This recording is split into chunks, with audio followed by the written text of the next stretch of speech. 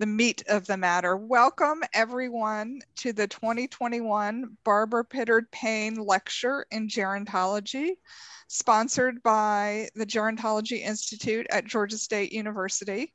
My name is Elizabeth Burgess, and I'm director of the Gerontology Institute at Georgia State and professor of gerontology and sociology. And I'm excited to have you here for this virtual event. Those of you who have come to the Payne Lecture before know that this is an endowed lectureship we have in the Gerontology Institute that is usually a time where we build community, where we welcome community who are working in the field of aging and alumni to Georgia State's Gerontology Institute campus.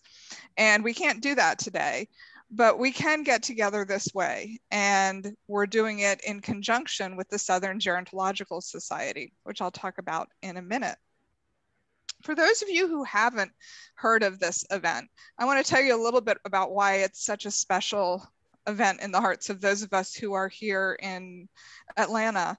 Barbara Payne was the founding director of the Gerontology Institute at Georgia State. And then it was called a center, and she was even here before it was a center. It was just a program. And she really set a strong foundation on which we have stood for years in terms of building gerontology. And when she retired, there wanted to create something in her memory and in memory of the strength that she brought to the university. And so this lectureship was developed in her honor and is now given in her memory. And it's made possible by donations from Barbara's family and from students and alumni and community who continue to give to allow us to bring in really esteemed speakers each year. And we're excited to do that and to welcome people who have helped make this happen. Barbara Payne's daughter, Betsy Stiles, I'm hoping is on the call today. She was happy that she was going to be able to attend because she could not have made it to a face-to-face this year, but she was going to be able to make a virtual conference. I'm here. Yay! Oh, I'm so glad you're here, Betsy. It took 3 people to get me here. Well, welcome. Thank you, Betsy. This is our legacy here.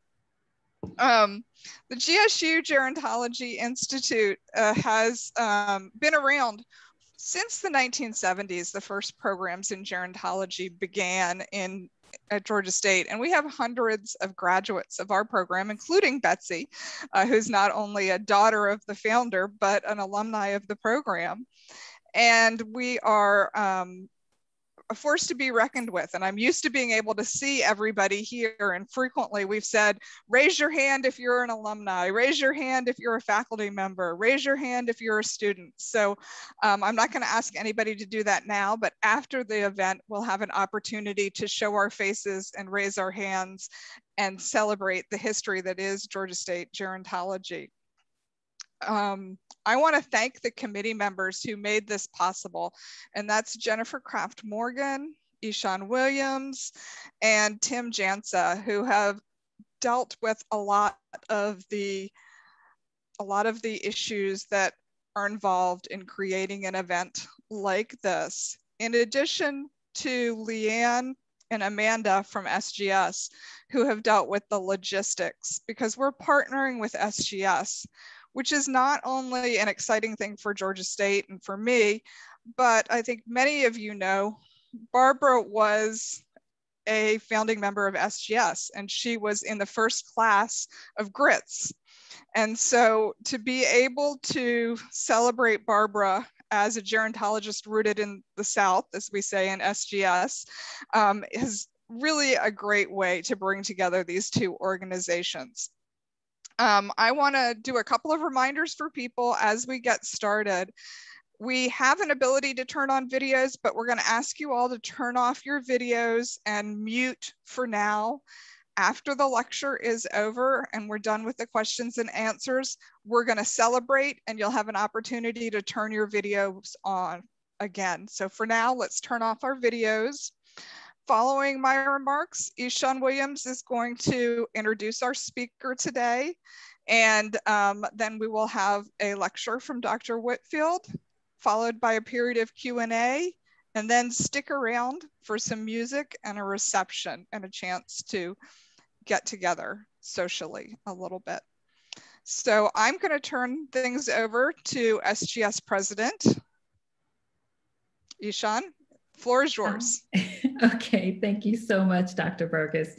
I am really happy to be here, and I just want to thank you and the Georgia State University Gerontology Institute for partnering with SGS for this, to offer this year's Payne Lecture. So thank you so much for joining with us in this partnership. It has been a great pleasure of ours, and I know to our membership, to have the Payne Lecture during our conference. So we have really been very appreciative, and thank you for that.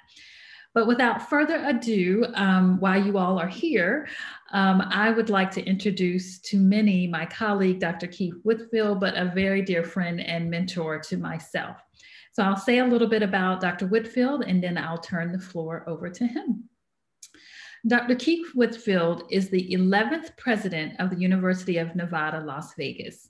He is the immediate former provost and senior vice president of academic affairs and a professor of psychology at Wayne State University. He received a bachelor's in psychology from the College of Santa Fe and master's and PhD degrees in lifespan developmental psychology from Texas Tech University. And he did a postdoctoral work in quantitative genetics at the University of Colorado Boulder. His research on individual differences in minority aging employs a two-pronged approach that includes studying individual people as well as members of twin pairs. Dr. Whitfield's research examines the etiology of individual variation in health and individual differences in cognition due to health conditions.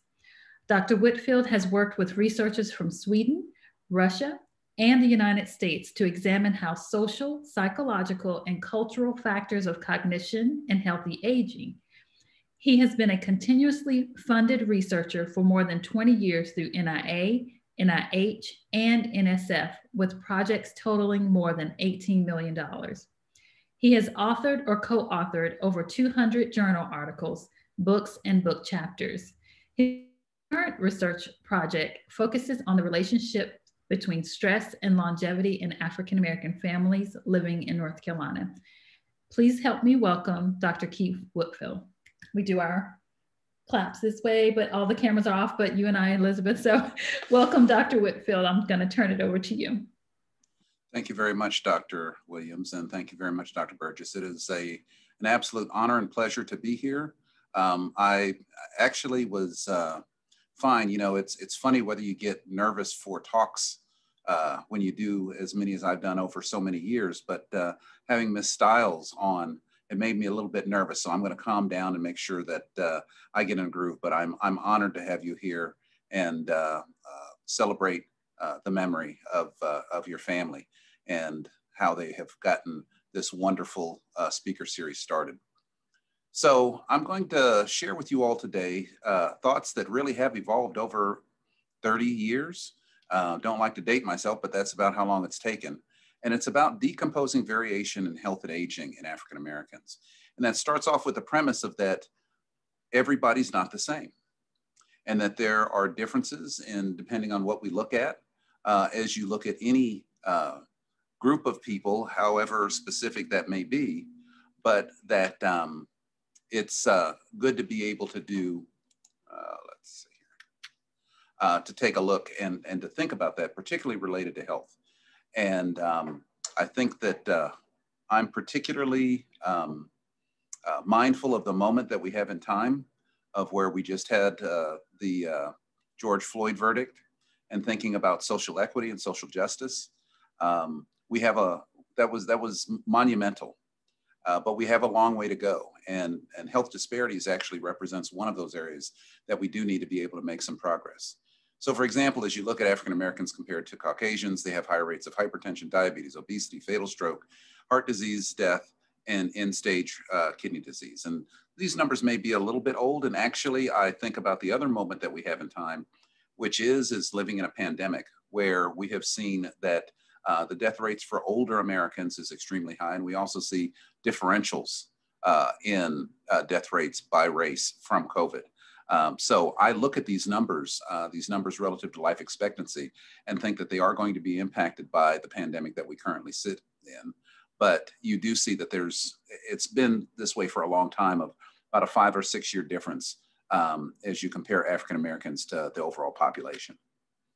So let's make sure that we know what we're talking about relative to health disparities, that health disparities adversely affect groups of people who have systematically experienced greater obstacles to health based on their racial or ethnic group, religion, socioeconomic status, gender, age, mental health, cognitive, sensory or physical disability, sexual orientation, or gender identity, geographic location, and other characteristics historically linked to discrimination and inclusion. That is a heck of a mouthful. But what it means is that we can't think that by simply looking at age, that is a homogeneous group, that there's lots of ways in which you find interesting differences between groups of people or people within those groups. Now, health disparities, particularly as we look at them relative to racial and ethnic minorities, is very important for a number of reasons. One is that the economy loses about $309 billion a year due to some of the effects, the direct and indirect effects of disparities. It limits the continued ability for us to be able to improve health for everyone, because I think that as we think about social justice, health should be a requirement, something that everybody deserves to have. But as we look, 30% of the direct medical costs for Blacks, Hispanics, and Asian Americans are excess costs due to health inequities. And we have to really put that into perspective, because by the time we get to 2050, and this may still be affected by the pandemic, I'm not sure. I'd love to hear our demographers see if we've got a handle on whether we think that the shape of our age distribution is going to change due to the pandemic. But over half of the population by 2050 should be, or supposed to be, or was on track to be people of color. So it puts in mind just how important health disparities are, because they affect everyone, not just the people who happen to be affected by the different health conditions. Now, there's lots of reasons why health disparities exist. This is an extremely partial list. So just go with me here. Differences in access to healthcare, differences in treatment, same symptoms, different treatment. I think that some people don't think that happens.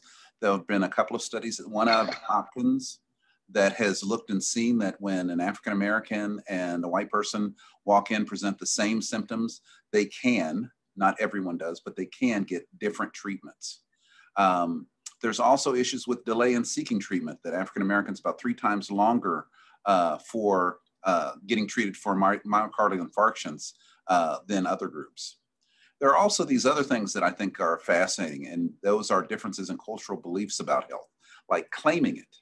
Now, if we were in person, I would say, who understands what claiming it means? Claiming it is the idea that if you don't say that you have it, you don't have it. So if the doctor says, well, you've got hypertension, Keith, and I go, nah, I'm not claiming it. That ain't me. I'm not going to take that, and you can't put that on me. That also has a problem and has lots of different issues that are around it. There's also, as we look at African Americans in particular, historical self-medication or use of alternative medicines. And one of the other things that's come up with COVID that as you have seen, I think it's particularly a big issue in the South, is the idea that I don't want to be experimented on. And that's in part the legacy of the Tuskegee experiment. It was a long time ago, but not long enough ago that people have forgotten it. And as we're looking at a vaccine, and I can say that I am vaccinated in my role, in my position, I am a big advocate for people getting vaccinated. I can understand though how people can see a drug, a vaccine that has come to market so quickly and wonder whether it's experimental in nature. And so those are very valid concerns and fears, but I really do hope that everybody who gets a chance to makes the decision to become vaccinated.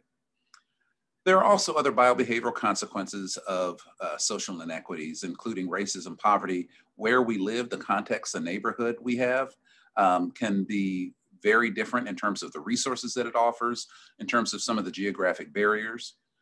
There's also education, which is really a proxy for SES, but it impacts work opportunities, neighborhood selection, social mobility, and lots of other things. Now, I want to try to lead you to think a little bit differently, because we use the term health disparities, pretty synonymously with anything that is done to study health in ethnic minorities. But when we're looking at health disparities, we ask the question, how are groups different? Whites are often treated as the gold standard from which differences are studied from. But what we don't have as good a handle on is, why are those groups different?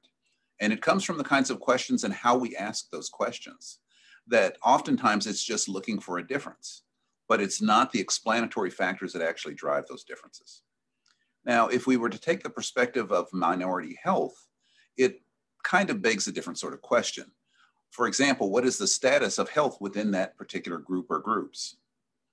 And when we take it from that perspective, I think what is interesting, it's almost freeing in a way, because you can be successful, you can have successful and healthy aging actually occur in the groups, and look at it in that everybody is not this difference, which tends to be lesser than the gold standard, that there is healthy aging and healthy people that are in these groups. There's also a paradigm called the model minority paradigm, which is the idea that these are the folks that have really adjusted well, and stress and discrimination don't affect them in the same way. But that, for the most part, still represents extremes in many minority populations. But we have to come to the conclusion, and I think minority health as a perspective does that, of that variability exists, suggesting that we're not all alike, that there are those differences, those individual differences that actually happen within populations.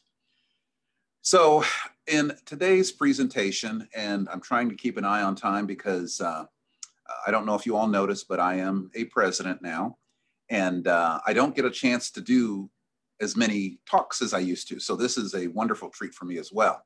But I'm going to try to get through a lot of information. I'd be happy to talk back about any of it. Actually, I'm even happy to share these slides if there's any interest in them as well. But in today's presentation, I'm going to talk a little bit about some issues around within and between group analyses and studies, variability as just a thought and a concept, and then share with you some different ways in which I've used family research to be able to get at that variability and also to address within and between group issues. So let's start with the within and between group. What really is at heart here, again, is what question is asked. I've helped a good number of students that started off and said, well, my committee won't let me study just African Americans.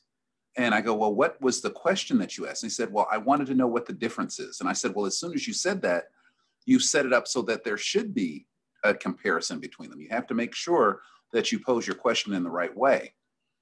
But when we do those comparisons, it's typically comparing a minority group to the majority. And if you look in the literature, you will find very few examples of when minorities actually do better than majority, and whether it be health, cognition, whatever it is. Comparisons are conducted with the idea that they're going to help us to understand health in minorities. But what's really garnered from comparison research just is that there's a difference. And that tells us something, but not enough. It's necessary, but not sufficient. Now, there's a wonderful paper on explaining cultural differences by Anne-Marie Kause back in 1998. Gosh, it's getting so old, but it's a very important paper. It talks about 3 different models of that. When we do between group studies, we're going to come to certain kinds of explanations, and even historically, those explanations have changed. For example, the cultural deviance model is the idea that when you find a difference or deviation between groups, that group that's not doing as well is seen as deviant or inferior. Now, while that sounds extreme, go back to papers that looked at differences between groups in the 70s, even in the 80s, and you will see this sort of model, this sort of thinking happen. I want to say that in the 70s and later, there was hopefully a change to more of a cultural equivalence model, where the idea of socioeconomic status really provided a bunch of advantages, and the deviance perspective is attributed to advantages due to culture. And so it tries to explain away in a different sort of way that deviant perspective. And I want to believe that now we have much more of a cultural variant model in explanations of differences, where we do appreciate and think about and explain resilience in the face of oppression, of adaptation and survival due to external forces. And the explanations that we get of the differences should be culturally rooted internal explanations for those differences. As we do between group comparisons, the very standard, the very elementary way, I know that there are some students out there, you are taught to do mean comparisons between groups. There's so much that goes into that. We could have a statistics lecture and talk about some of those issues that go on. But I would even suggest that variance differences are probably a little bit better way to go in comparing groups, and this is not done very often. But you get the underlying distribution, you assess invariance between the groups, and hopefully it may lead you to thinking about the other variables to covary to explain what may be happening in the differences between groups. Let me give you a little example. I pulled this from a national data set. If you look at the data on the right, it's for whites on a measure of cognitive functioning, and the picture on the, well, depends on which one is your left and your right.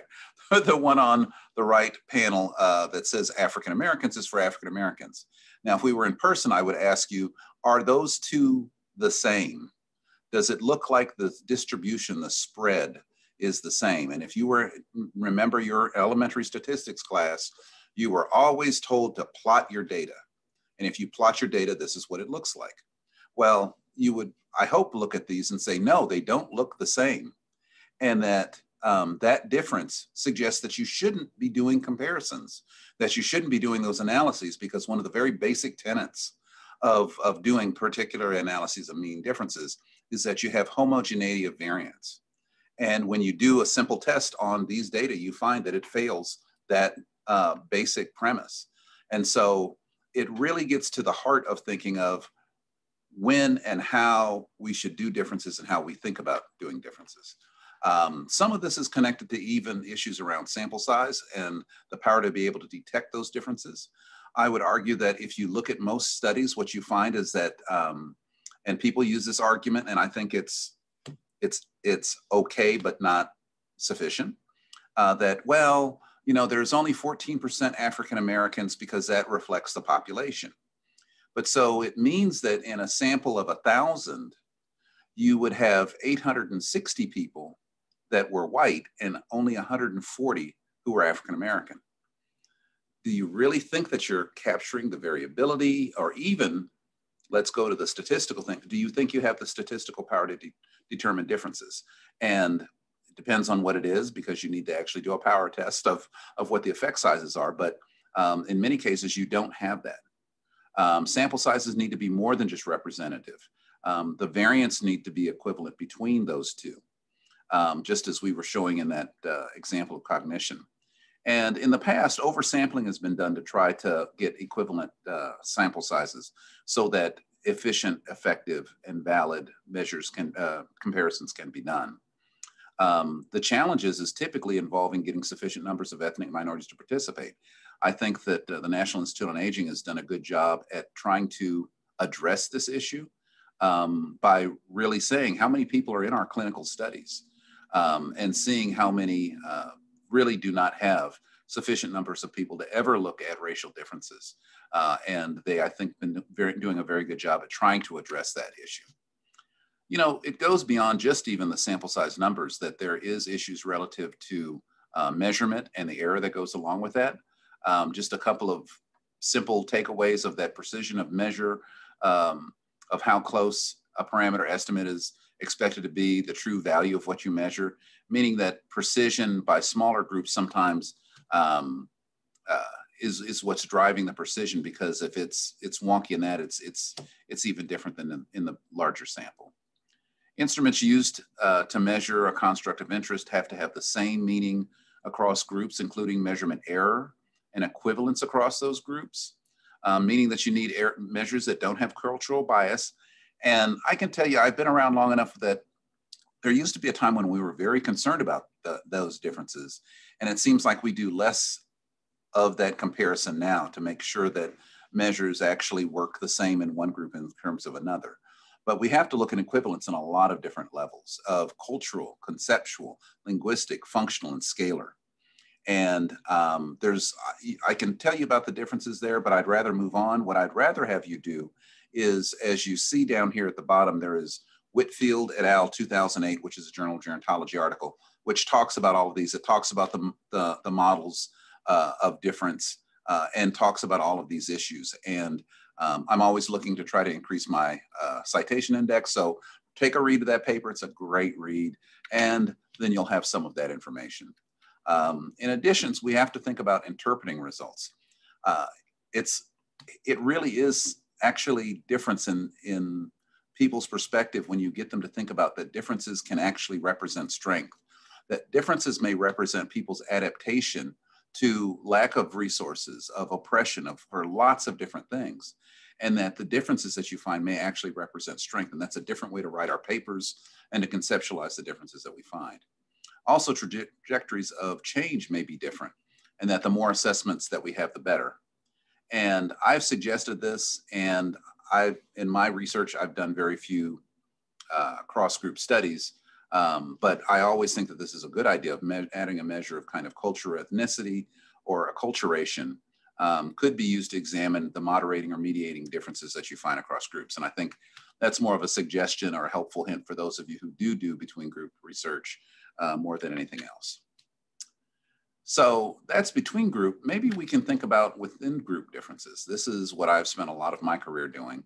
The strengths are that you understand the variability on measuring a specific group, and the error of measurement is limited to the measure and not to ethnicity. The weakness is that it does limit the description of the phenomena that can be made because it is only one group and not a universal group of aging 20-year-olds, 80-year-olds, whatever it may be. One of the things that I have been challenged by a lot of people in the field is, well, so which should come first? Should between group research come first, or should within group research come first? Since we're virtual and nobody can throw anything at me, I'd say within group. As much between group research as we have, I really think that if we don't do within group research first, we don't understand what we're comparing. We may not be comparing apples to oranges. So which should come first? We'll just see. Let me now go on to talk a little bit about individual variability, which is a part of why using a between group or within group approach may have some challenges to it. But this is more about looking at the data and thinking about how we're going to make some of those assumptions or those conclusions about what we see. So here's an example. I pulled it from some of my data from my twin study. And it just looks at individuals and the progress of what we usually see as people get older. What do you find? But the performance on, this is the digit symbol substitution test, a measure of speed. It goes down as we go to older ages. But you know, that's our means. Remember about how means can kind of lead us astray. And that as good statistical people, we want to make sure that we actually plot the data. When you plot the data, this is what you see, which is that there's a lot of variability there. Everybody is not on that fixed line that we see. That regression line really represents regression to the mean, but it does not necessarily represent what we see here in terms of the variability in performance. Now, this is a new slide for me. I just started thinking about all of the variation that we see in health and thought about some of the main possible contributors to variability as we look within a group that you might find in terms of health. Now, there's more than that. Actually, even that's the reason why I have these open spaces, because I know that there's more than just these main things. But here are some just kind of conceptualizing and thinking about variation in health. And I think it's important to even think about the sources and try to categorize them. I'm going to do it in two different ways, so stay with me on this. You can think about it in two very broad swipes about variability that impacts health in terms of biological things like nutrition or genetics, and also environmental things that impact health, like psychosocial factors like SES or discrimination, or where people live in the neighborhoods that they're in, or even the family environment that they exist in. And then you get to the next level of complexity and thinking not only are those individual categories, but those categories sometimes interact or may be additive. And that's two different ways to think about this. For example, the biology and environment might be stress and nutrition. And I think about James Jackson's compensation model when I think about that people are reacting to stress by changing their nutrition. And so it's how those two things may be either additive or interact, or bio and bio, salt and salt sensitivity, a big factor within hypertension, particularly among African Americans. But that salt gives you a certain kind of cessation to making sure that you feel full, or you get that great feeling of comfort food. And then environment of some of the work that Sherman James did. Thank you. Whew, I had to think about it for a second. That looked at discrimination and coping, and really looked and saw that there was a gradient that was affected differently as he looked across different SES classifications. So all very interesting parts and pieces. There's a different way that you can think about some of those same things as well in terms of internal and external sources. Internal sources, I structure them into two different things of stochastic and structural. Stochastic means it's something that's kind of, it pops up, it happens at a particular moment, and then it may go away, it may come back, it may, be dormant for a month, whatever, but it's that particular moment that you look at, and it could be a psychological moment. Structurally, we can think about genetics and physiology. Those are things that are internal to an individual. Externally, we can think about those same different dimensions of stochastic and structural, but stochastic, maybe we're thinking about a historical moment that happens in time. So it's not the person's mind thinking about what's going on, but what's actually happening and can document in time. And those who do studies of lifespan actually are very interested in this. Structural pieces can be things like the built environment of where we live, the spaces, the roads, the walkways, the parks that we have. And then there can also be social factors like neighborhood and family. You see these different dimensions as we can look at some of the behavioral theories of health and aging. Allostatic load, for example, is the cumulative effects of poor biology profiles and social conditions create differential mortality and morbidity, or the weathering hypothesis, or the social buffering hypothesis, or even the double jeopardy hypothesis. These are things where there are clearly some interactions at different levels that ultimately produce better or worse health and are very important to understand. But behind each one of them is behavior. And here's another way of thinking about variability in behavior. And I roll this out because sometimes people go, well, how do genes hit behavior? How does that actually happen? And it's not a simple set of relationships. Actually, it's very, very complex. There are things that are gene-environment interactions, difficult but not impossible to understand. And then there's environmental factors that impact brain chemistry and genes that impact brain chemistry. But another route is the idea that environment actually impacts genes, which ultimately impact brain chemistry in addition to maybe their direct effects, and that those things then change our behavior. You may still not get it. Let me take you one step further. Let's think about genetic and environmental influences on complex behavior, those behaviors that are underlying stress and discrimination and all those things that we're looking at relative to behavioral aspects of health that actually have impacts on physiology, biology. We can start here thinking about how DNA transcribes to RNA. And as we think about our vaccines, remember, they are actually ways in which people have now worked with messenger RNA and different aspects of RNA to create the vaccine that's helping our bodies to be able to protect ourselves from COVID.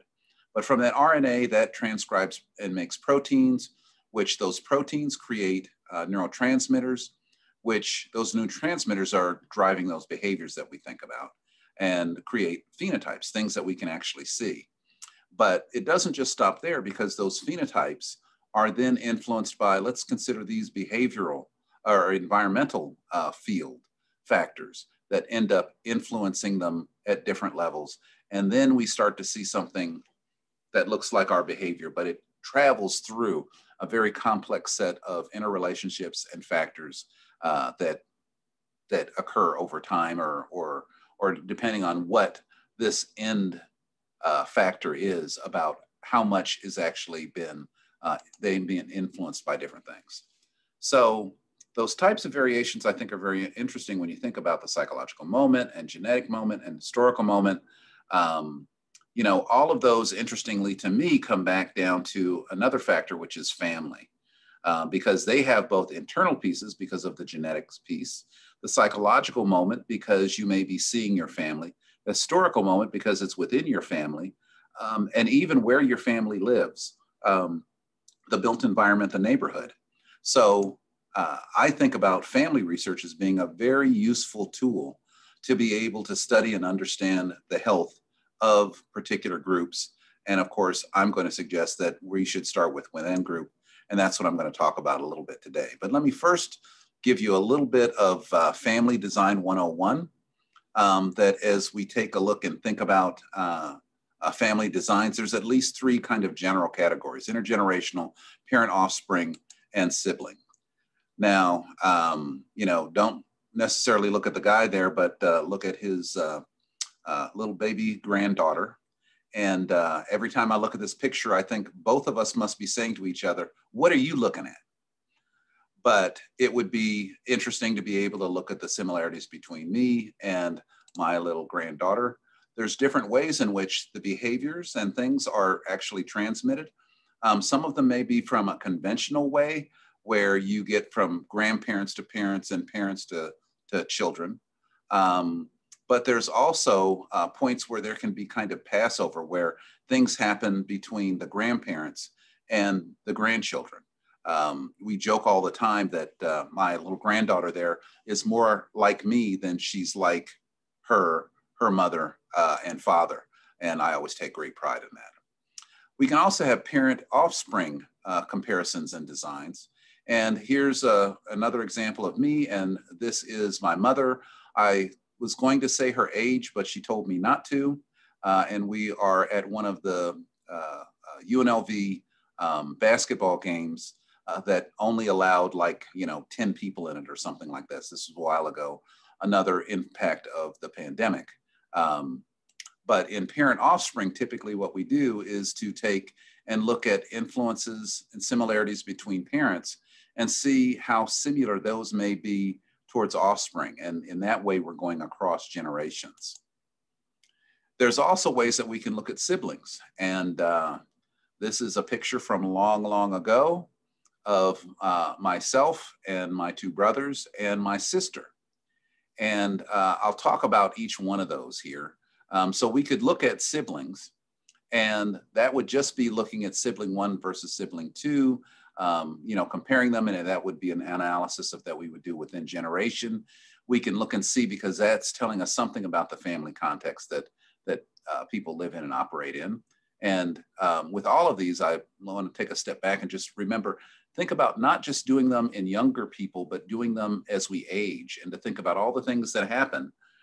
And to think, if you still find similarities between siblings, if they're living in different places, if they're living in different families, if they're living in different houses, it kind of, the similarity suggests the power of what a family actually provides, that it's not something that's just temporary from, in traditional ways of thinking of 0 to 18, it lasts longer than that. It may last a lifetime.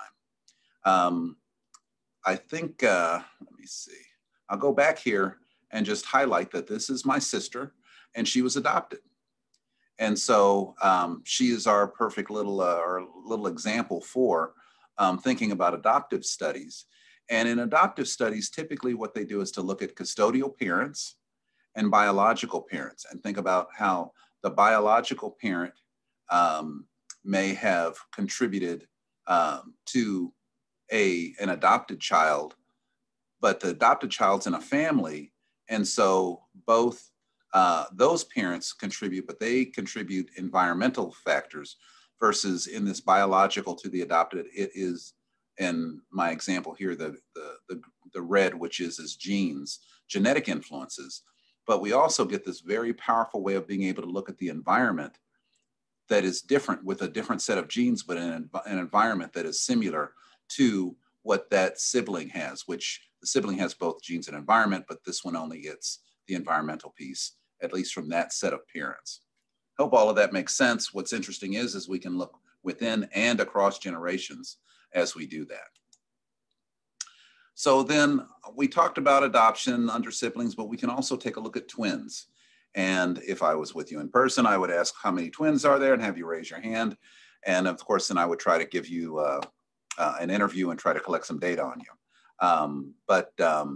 You know, twins are fascinating. There are ones who share either half or all of their genetic information.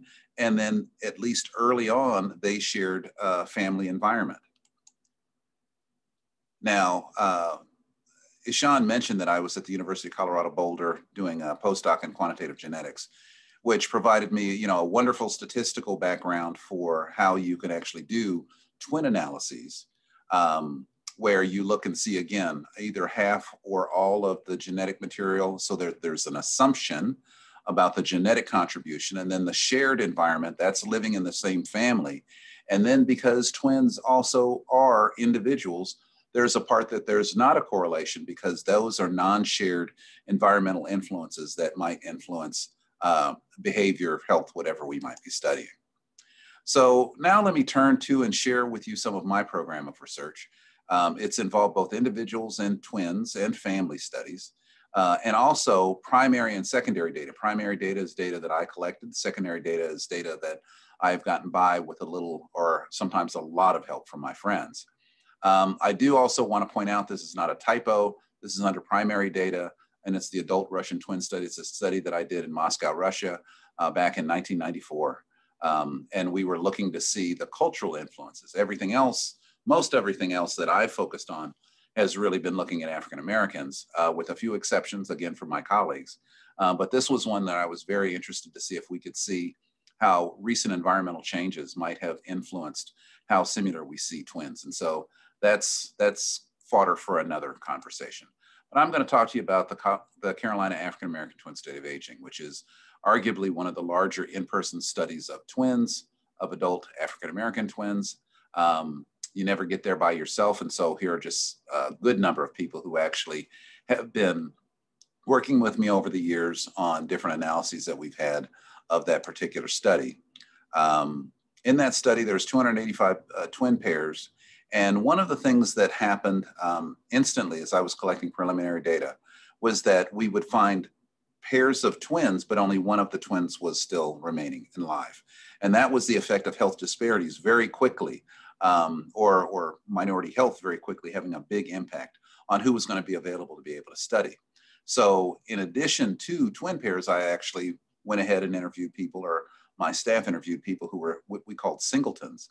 And if we could get a sibling with them, we would put a sibling with them. Those twin pairs and siblings and singletons ranged in age from about 25 to 92, all done in North Carolina, and were home interviews. As you can imagine, trying to do this study now would be virtually impossible, and I'll talk about that in just a moment, because of COVID-19. But during this study, we were able to collect a lot of data on health, particularly cardiovascular risk factors, memory, physical functioning, mental health, personality, and social factors. In our final collection, we ended up having, in terms of number of subjects, not pairs, 202 who were identical twins, 364 fraternal twins. And I'm actually very proud of that difference. There are actually far more fraternal twins than identical twins. I think we think that there's a lot of identical twins because when you see them, it's always so exciting and interesting. But actually, when you look at population estimates, you see far more fraternal twins than you see identical twins, which gave us this nice sample of 706 people. I like to show this picture because it shows that those twins didn't just come from rural places or from urban places.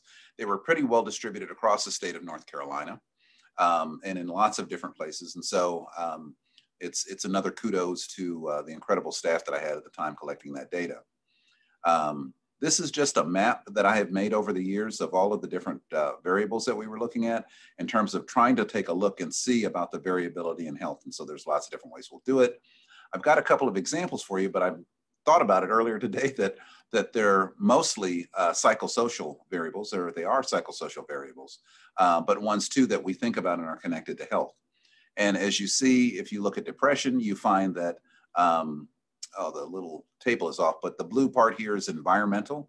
And so there's a bigger contribution of environment than there is to genetics to looking at depression. The tics is a measure of cognitive impairment. And what's neat is that that little yellow piece there is shared environment. And remember, that's the environment that comes from having been in the same family. And for a lot of things that falls out, but interestingly enough in this sample, it stays in the modeling that we were done. And then I think, as many people again would assume, a lot of environmental variability that's accounted for in perceived stress and less genetic. The same thing goes for coping. So just to try to tie this all together, the results suggest that health disparities, the differences that we find, the differentials, the disparities or the poor health that we find is definitely a family affair. The genes are associated with disease conditions, but they're modified as well as maybe being constrained by the environment. And I mentioned about gene-environment interactions, and those would be wonderful things to be able to do. They're far more complex in terms of being able to figure out how to do them, but might tell us a lot about what's going on, that it's not just our genes, that environment is critically important. It also demonstrates just a little bit about the intergenerational transfer of health shown in some of the family effects that are there. That work led me to think a lot more about intergenerational transmissions, particularly of stress. And I made this little map or this little diagram. As you can see, I make a lot of them. And I really thought about both some of the social learning that goes on in genes that contribute to stress. Stress being important because stress underlines a lot of the chronic conditions that are the things that take out ethnic minorities, and particularly African Americans. Stress, depression, variables such as that are very, very important. But because we have not seen a big change in mortality, that at least not as a gain in terms of decreasing the differential. It's not been reduced because of advances that we've made relative to medical advances. We still find that big difference. And I think some of it is because some of that influence is actually passed on from generation to generation. So things like financial strain, occupation, neighborhood, racism, all of those are influencing stress, but there's some social learning that goes on in my mind in families. And that's how some of it is still then carried on from generation to generation. This is also highlighted a bit, but in a very, very different sort of way about what ends up happening. And so when we look at Black-white life expectancy, we find a huge difference at 40 years of age. And this carries on as we look in the 60s, the 70s, the 80s, the 90s. But it's interesting, when we get to the 80-year-old age group, we find that there's not a big difference.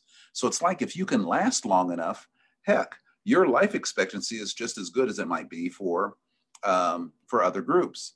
But even more interesting is that then when we get to 90-year-olds, there's actually an advantage that African Americans are more likely to be able to have longer life expectancies when they get to these very late ages. The issue is that you don't see as many get to those ages because we look at population differences relative to mortality. So I give you that in part as a background to say, with all of these studies, I want to argue and say it's my last one, but I'm not going to say that for sure. But it's definitely what I thought was my last good idea, which was to take a look at longevity and look at stress in African Americans and see if we could try to explain what was happening intergenerationally with health and other factors related to health. I'm watching my time here, and I don't want to spend too much time just focusing on these research questions, but we want to look at familial effects. We wanted to see if stress accounts for differences and patterns between different families. Also look at psychosocial factors like stress, coping, and discrimination, and see if those patterns were related to longevity, and also see the role of genes, because we know that they play a role. And there have been several studies promoted by the National Institute on Aging, supported by the National Aging, but they tend to have very small populations or samples of African Americans. And so we wanted to be able to contribute to that knowledge, and also wonder if there are gene environment interactions. It's a little harder to get to, but it was a goal or a research question that we had. I'm going to be very, very brave here and share with you this theory that I've been working on. This is what I do in my lighter times when I don't have enough to do, which is almost never, but is to think about, you know, is there kind of a field theory of where there's different kinds of fields that interact to be able to produce variability? And here it's environmental things like education, religion, discrimination, family context that interact with individual factors like personality and genetics, which contribute to anger, coping, hey, the guy that I'm really interested in, which is stress, and that leads into and interacts in such a way that you have variability in outcomes. One of those things being longevity, but also health status and cognition. So that brings you to the current study that we have in the field right now, which is the study of longevity and stress in African Americans. We like to call it SOLSA. And in that, we have some specific aims. I'm going to skip that just for the sake of bringing this to a conclusion. But I do want to tell you about the research design. What we decided to do was to create two different family types. And those are family types where there was not an older generation that was still alive. And we do ask about how the parents passed away, and almost inevitably there are accidents. There is things like murder that go on as well, but a lot of them is because of cause of chronic conditions. But we call those our short-lived folks, and we are collecting data on two siblings that are within the same family. But then we have these other families we call long-lived families. And in those families, the siblings are still there, and at least one of the parents are still there. And so our goal is to get 150 of each. We're already there with the short-lived families, as you can imagine, because there's more of them. And the long-lived families are the ones that we're trying to get now. I will tell you just of one of the realities that exists is that we had started off doing these as in-person interviews, and now we've switched to doing them by phone. And we're going to analyze and see if there's differences in some of the things that we collect when we do it by phone, but it will be interesting to see some of that. And we didn't want to let COVID stop our progress, and we didn't want to try to wait 2 years to be able to finish our data. So we've gone ahead and moved forward. And so we'll see how all of that turns out. Here's another one of those conceptual maps of looking at all of the different things that we're trying to study related to and what drives longevity in terms of stress, physical functioning, health status, genetics, psychosocial factors, cognition, and demographic factors. What I like is, of course, being able to think about the different kinds of comparisons that one can make. And one, you could look at a sibling effect, and regardless of family type, you could look at one sibling compared to the other and see if they're alike. And this is as people who are 50 and over to see what the similarities are. We can also look at a familial effect by looking at the type of family we have. So we'll look at siblings that are in our long-term category and siblings that are in our short-lived category. But we can also look at a generational effect by looking at how much that parental generation is like maybe a mid-sibling score for our long-lived siblings, and be able to look at that effect as well. What I'd like to do now is to be able to conclude and to just put all of this in context and think about some of the opportunities and challenges in terms of studying variability in health and aging using family designs. They include, in terms of the challenges, of understanding complex patterns of health within family by disentangling genes and environment. It's amazing how easy it is to be able to collect information on genes, and you kind of open yourself up to an incredibly different world if you're a behavioral scientist, and very, very valuable data that we'll be looking at. Measurement across generations by looking at then social change. I can't help but to share just a personal event that happened, and that was that as a university president, you have to send out messages, and you have to send out messages about things that are going on. And I sent out one yesterday after the George Floyd verdict, and in that message, I shared with people that one of the interesting things is that you know, I have worked with my stepson to tell him about things that could impact him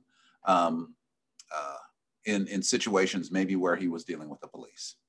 And I think that it was very interesting thinking about now how he's going to tell his kids about how you deal with the police and what is fair and how our culture and how our society ultimately deals with this with the hope that it's going to be better.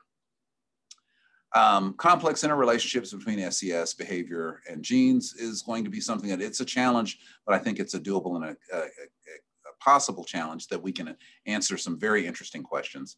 And also trying to figure out some of the pathways about how health and disease and see then how, if we understand those things, we can see if we can eliminate some of those disadvantages. Like, is it just good neighborhoods? Is it eating more fruits and vegetables? Is it that we live in food deserts and so we can't get those sorts of things, and that contributes to cancer, which is one of very viable proposition that's been done and considered. Is it living in the right neighborhoods? Is it picking the right parents like we get to do that? What kinds of impacts do those things have? But there's a lot of opportunities, like examining the extreme impact of stress on health, understanding the impact of culture and looking at that across generations, understanding how genes are impacted by environment. I believe that we're going to have many more studies that are now coming out that do the more granular look at how environments actually are connected to, driven by change the things in terms of our genes and how those genes ultimately impact health. And so also understand how intergenerational transfers positively and perhaps sometimes buffer the effects of stress. I want to think that as a grandparent that I'm good for the health of my grandchild. I hope that that's so, but I guess somebody will need to do a test on me and see, and interview my granddaughter as well. So who knows, that's possible.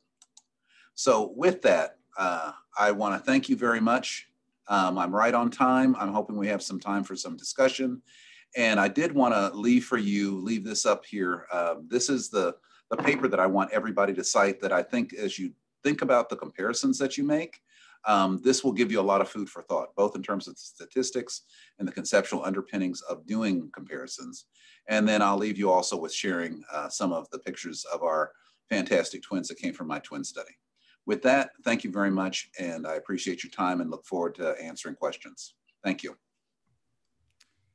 Thank you so much, Dr. Whitfield, for that. I was going to do this, and I was like, me and Elizabeth will be doing our sign language for clapping, but we are really, really just trying to chew on all the information that you have shared with us this evening. And we already have a list of questions in the chat. So I'm going to just start from the top. And if if there are others, please keep them coming. But we have about 15 minutes to do questions. So thank you so much again for that illuminating presentation. And I should just tell you, you probably already know this, but as a former student of yours, and I have always recommended this paper to my graduate students when they come to me and want to do comparison work. So I am really, so I can tell you that I've upped your citations there for you.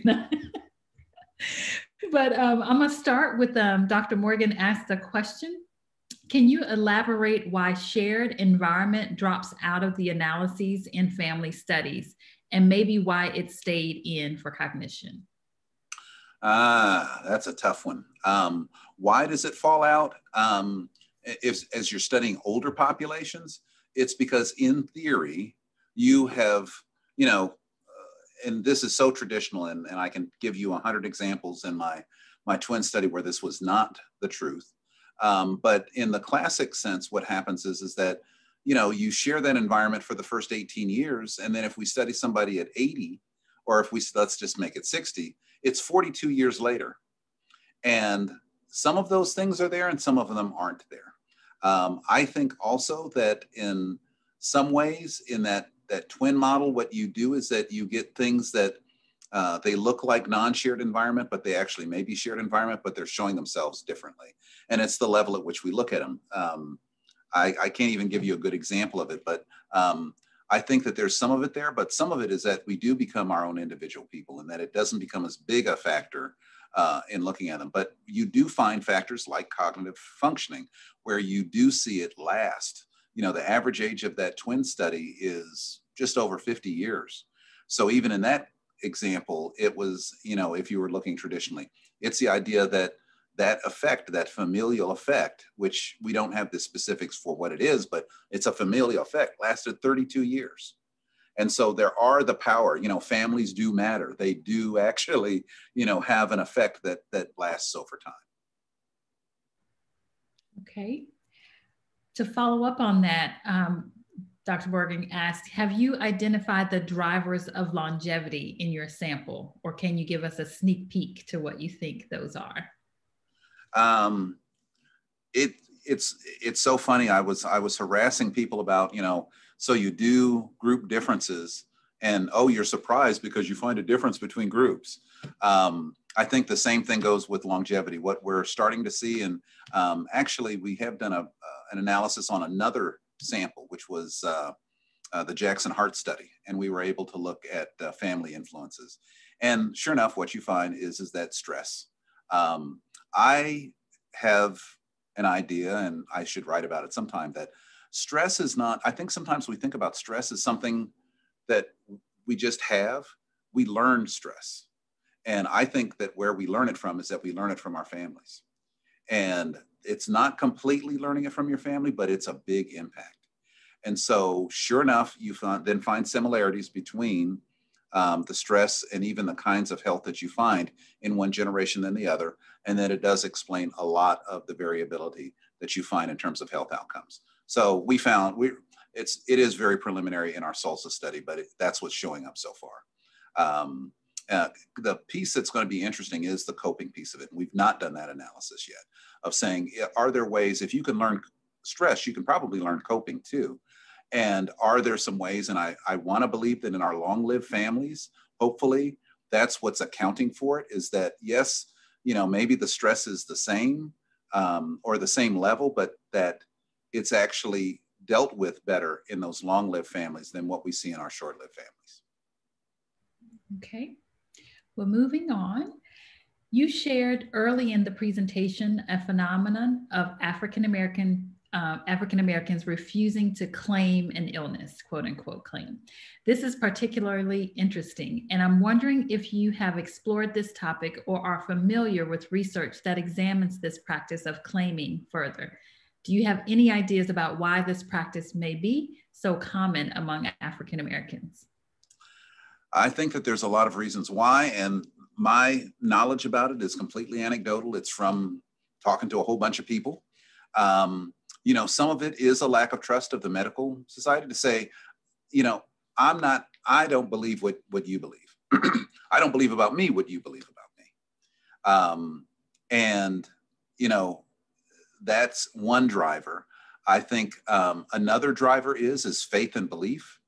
I have this wonderful video. I wish I had a way to show it to you, but it is this gentleman who I'm interviewing, and I say, well, when was the last time you went to a doctor?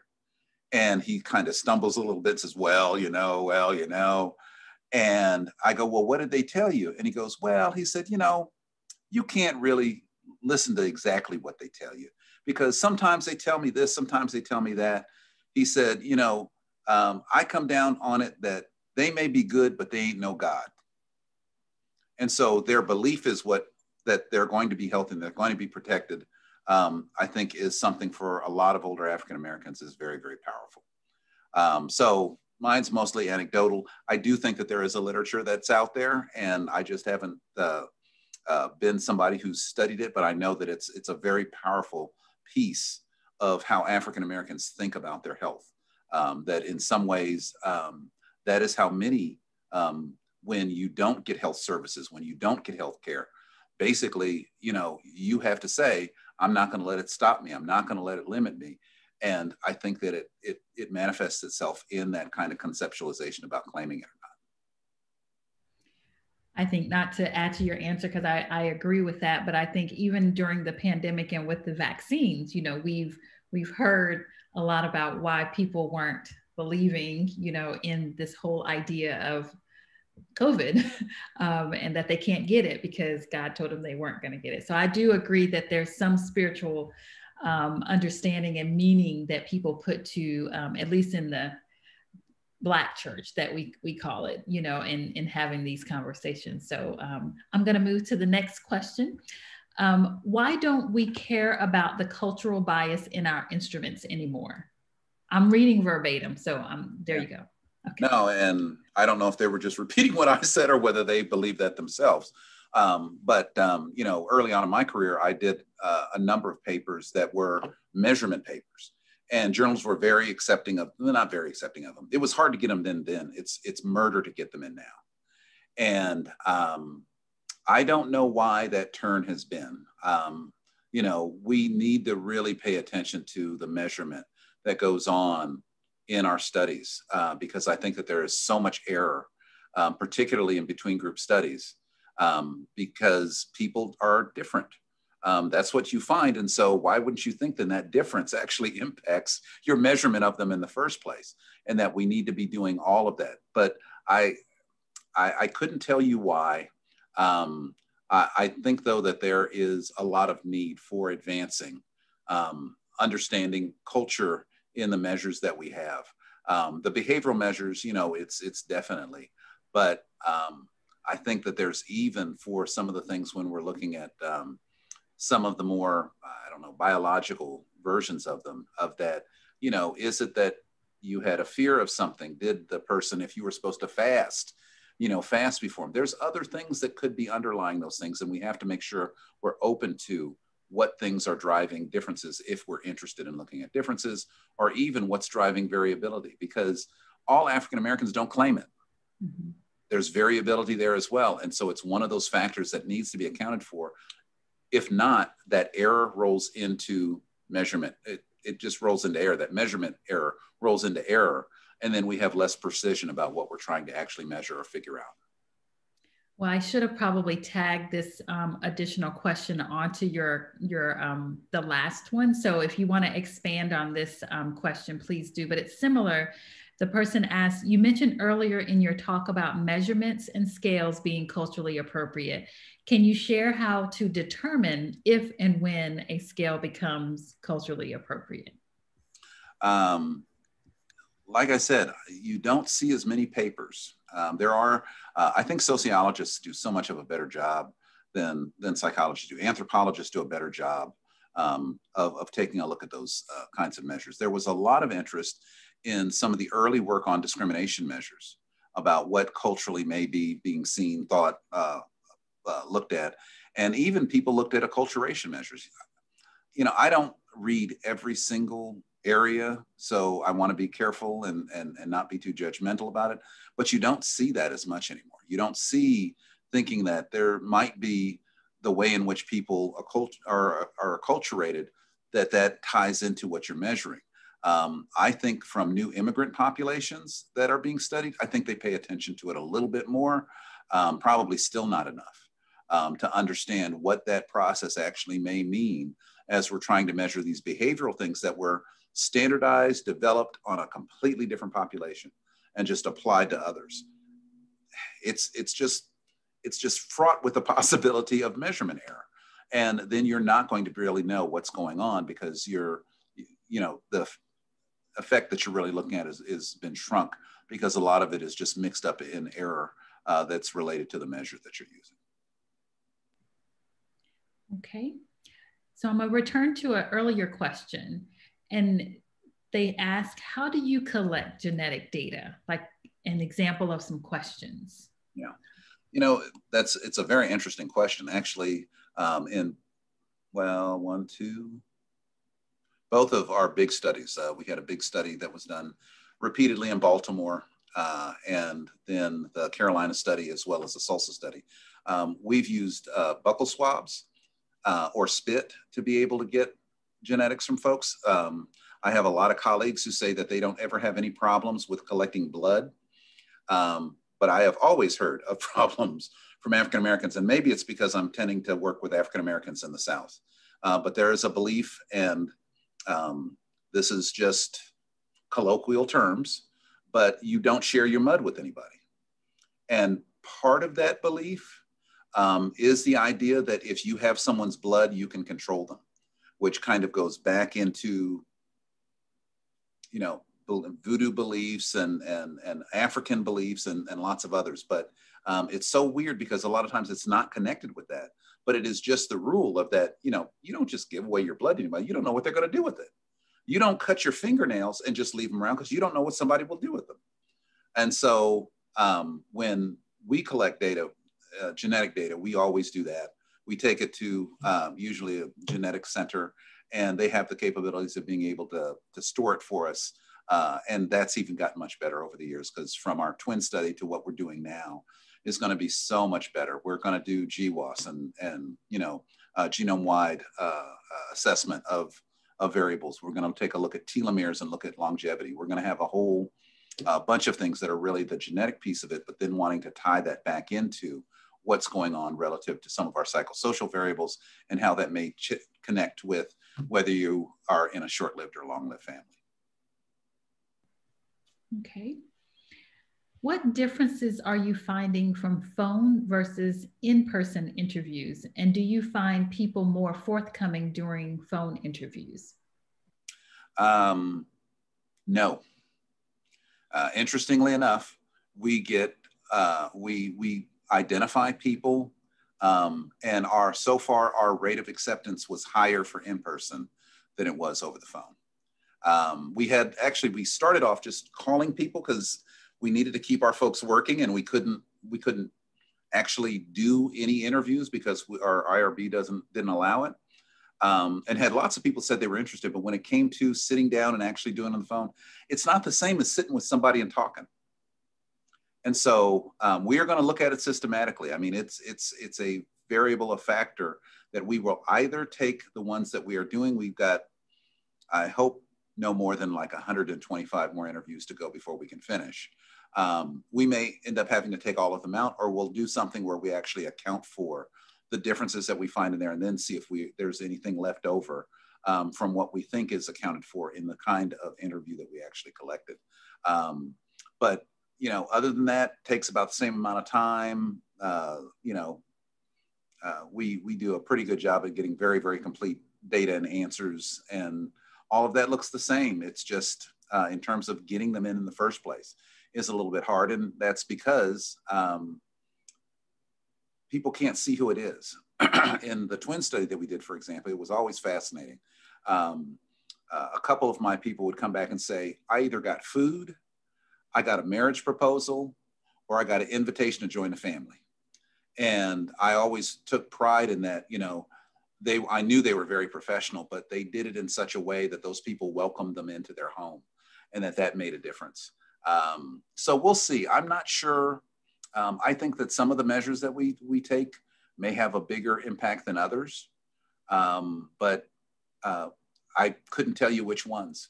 We'll just have to see. And so we've taken COVID and trying to make not an experiment out of it, but kind of an examination of what those differences might be as we do an in-person versus on the phone or virtual interview.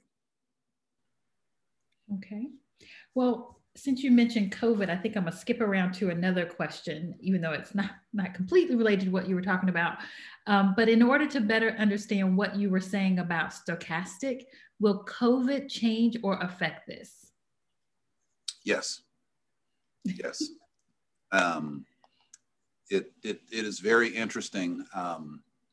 For those of you who are out there and have the same challenge that I had, which is that we couldn't just sit and do nothing for, you know, where it's over a year now. You know, and so you may have changed modalities. It is one of those things that is a stochastic historical moment in time. I would love to believe that I'm going to live a long life, and you know, maybe in my 80s or something like that, I'd come back and try to re-interview folks to see if they were alive. I don't see that happening. But if we could, it would be interesting to see what this moment in time actually did relative to their stress, relative to how much depression they have, even anxiety, which are 3 different measures that we have. That's one of my assumptions of what might be different. But what's interesting is that we do have social support, but I don't think we have a real social cohesion. And I think that that's what's going to be a piece that will create variability in this moment of time. Because rather, you know, and at the same time, it puts us at risk that if we have that better cohesion and people coming by and bringing us food and spending time with us, we may be able to benefit from it socially, and it help in terms of some of our mental health, but it puts us at greater risk as well. And in places like Detroit, where I was just at, what you see is this, incredible differential of African Americans in particular, just huge differentials in the rate of the contraction of COVID. And when I think of my friends who are there, they have these very strong family networks that do provide support for them. And so there is additional contact that's made. And I do think that that's part of that additional risk that we're seeing for African Americans. Wow, I hadn't actually had a lot of thought about those processes, but you're exactly right, because that's exactly what we're seeing, especially in some of these hard hit communities, that's that social network. Moving to another question, and I know we're over a little bit, but we have time in the schedule to do it if you're okay to hang out, Dr. Whitfield, for a few more minutes. Are you? I think so. I hope everybody wrote that down. I'm gonna stop sharing, as you're talking. I'm not gonna be sharing my screen, but I'm gonna check my calendar again. Yes, just so you make sure we're not keeping you from something.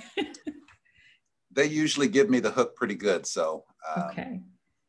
I just had a few more questions in the chat, and I think we should be able to get to them in the next maybe 5 minutes. Let me get back to my section. You tell me when you're ready for the question. Sure, I'm ready for the question. Okay. In regards to stress, have you looked at how the birth order could matter to this? Like the older children feel more responsibility compared to those born later in life? We haven't, but believe you me, we have birth order for who we get. Some of those families, this is out of North Carolina, and particularly some of our older ones come from pretty big families. They can come from pretty big families. And that is something that in the past I've not taken a look at, and I think is very important. When I was looking at twins, I didn't think about it as being as important, although we could take a look at that. And I think that it would be fascinating. Once I get done trouncing through my data like I do with everything else, I am going to share it with anybody and everybody. So people that might be interested in birth order, come see me in a couple of years, and I might be able to share some interesting data with you. Okay, well, 2 more final questions, and then we're gonna cut it off. How have social determinants of health frameworks influenced your work, and how do you feel this impacts the effectiveness of comparative studies? And another part to that question, how do you deal with intra-group differences in your work? So the intergroup differences are what it's really all about. It's that anybody, I think I struggle sometimes, and I'm guilty of doing it sometimes too, of saying Blacks are like this. It's like, no. Some Black people are like this, or this happens in Black people. Those frameworks are fantastic to get started, but they're only a starting place. I do think that there is far too heavy a reliance on differences, and all we ever get to is differences. There's been work by some folks that have looked and at least said, well, it's educational differences that actually create these differences between two groups. And I like that at least as a starting point. But then I asked them the next question, so what is it about the education? Some of the work that I've done was looking at desegregation, because I made the assumption that, hey, actually, in Baltimore, I'll tell you the very quick story. When you look at desegregation, Brown versus Board of Education, 1954, there were 3 places where desegregation started: Washington, New York, and Baltimore. And interestingly enough, in Baltimore, the white kids went to where the Black school was, not the Black kids going to where the white school was. And I was always just fascinated by that. And I think I could do 100 more studies and never finish answering all the questions that came from that. But it's the idea that if you went to a segregated school versus a desegregated school, some people make the assumption that the segregated school was not as good a quality. But others say that those schools had teachers that really cared about the Black students, so they may actually do better. And in some cases, and you should look up some of my papers on that, and I'm not going to try to repeat all of the data or all the results, because I probably can't. But what you find is that there's not differences in everything. That there are actually some times when, here's the example of not finding differences actually really shows you something very interesting. That there actually, on certain things, there actually is a similarity, or that there was an effect of desegregated schools. It wasn't necessarily a poor one. That's the argument that one can make from it. But I do think that they're good ways to start, because they do start pointing us towards important variables and things that we should be considering. But we shouldn't be limited to just doing between group studies. That's working with Jack Rowe. I think, if you know the field, famous researcher, did a lot of the MacArthur data. And I thought he was so smart. I had to go to him and ask him, because the people that I was working with said, well, you can't just do within group. We always do it between. And I said, no, that's not it. And so I got to go sit and talk with Jack Rowe. I really did it by phone. And I made the argument that, we don't understand what the within group is. How do you know that you're not comparing apples to oranges, and that, yeah, they're two different fruit? Whoa, big deal. You haven't learned anything. And he looked at, well, he didn't look at me. I could hear him on the phone. He was shuffling papers. And he said, you're exactly right, Keith, go ahead. And I thought he was such a forward thinker to not limit himself or limit what his data could actually contribute to just what was different between the two groups. Oftentimes what you see is that you don't even see race even analyzed half the time, because if they have a diverse group, they don't have enough people to even fill in any kind of argument for cells between the two groups. Or they do it and they just put in race and it comes out as a factor, but they have nothing to explain about it. Or it doesn't come out at all. And that may be because of lack of enough people to even show a difference or variability. Again, we can talk about that all day long. I wonder sometimes when you find a smaller number of minorities that are in a study, it makes me more curious about who that group is, because it means that everybody else didn't want to participate in it, but these guys did. So are they the ones to really compare to say that they represent a particular subgroup, if we're talking about African Americans, and compare them to whites? And then when you find differences, what does that really mean? Right. Well, thank you. Well, this is our last question, and then I'll turn it back over to Dr. Burgess to close us out. But what factors help individuals to be resilient in the face of stress as it relates to health? And can families or other relationships help to build resilience? And lastly, are there interventions to reduce stress to build resilience that could make a difference in longevity? I think that there are actually, if he's not on this call, he's definitely in this area. The work that Bill Haley has done, Olivia Clay has done at looking at interventions, and those are the things that one can do. And it's a lot around caregiving, but that is one of the central pieces. And I think that some of those interventions might be effective. The other things that you asked about, that's why we did a study. That's why National Institute on Aging gave me $1.52, was to be able to try to answer some of those questions with this particular attempt. I think that what we're going to find is that coping is going to be big. I think there's going to be some social cohesion that's going to be big. And even looking at, we've probably got 6 different measures of perceptions of stress. And I think depending on what kind of perception you have of stress, whether it's chronic, whether it's acute, whether it's long-term or short-term, that's going to have some effect of how those things are related to other chronic conditions that we ultimately have, and being able to lead to successful aging. The part that I'm most excited about is that we do have a 100-year-old that's in our study. I think that there's some more out there, but we just haven't been able to find them. But we've got a lot of 90-year-olds. We probably got 20 90-year-olds in our study.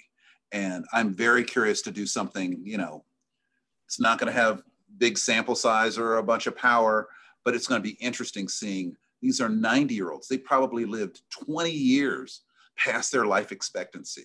If you want to figure out how you live long, those are the people you want to know. What do they look like? How do they perceive the world? How do they cope with things? Are they depressed? Are they not depressed? Because they would be the ones to me that are going to be very, very fascinating. So lots of work to do. I just have to do that president thing as my day job. And then on the nights and weekends, I can look at my data. So I thank you very much for those questions. Those are wonderful questions. And I hope too, I just want to say that I wish we could all be together. It will happen. We have to stay the course, and we have to make sure that we're safe. But science does not stop for anyone, and that you all are doing this, I think, is wonderful. I wish you continued luck and have a great rest of the conference. Thank you so much, Keith. Dr. Burgess? Well, thank you so much, Dr. Whitfield. Thank you, Dr. Williams, for doing the Q&A. Things were coming fast and furious. You handled it beautifully. Normally, this would be a chance where you would see the audience and get a round of applause. But I know from how much my phone is blowing up, and I bet Dr. Williams' phone is blowing up as well, the dialogue that's already going on in the community as a result of this talk is really exciting. And I've only got a taste of it blowing up my phone right now. So we are so pleased to have you here and honored. And we look forward to opportunities for you to visit SGS and Georgia State again, you know, when you're not busy with your day job. Well, I have lots of friends at Georgia State. I have a couple over at UVA. I think you guys are doing the most important thing, which is that you're still sharing knowledge.